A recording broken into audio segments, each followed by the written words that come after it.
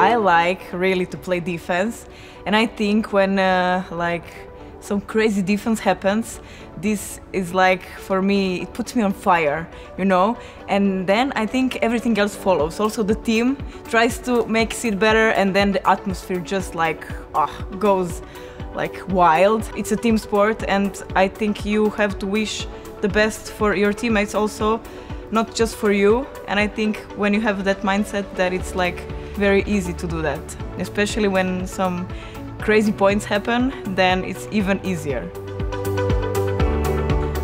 I love it when we play our games and then the gym is full.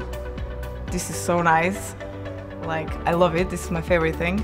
But besides that, I like the city, but the food, the restaurants we go to eat.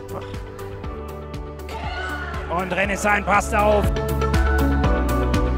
I sensed that I will be really short and that I have no future in basketball, so no.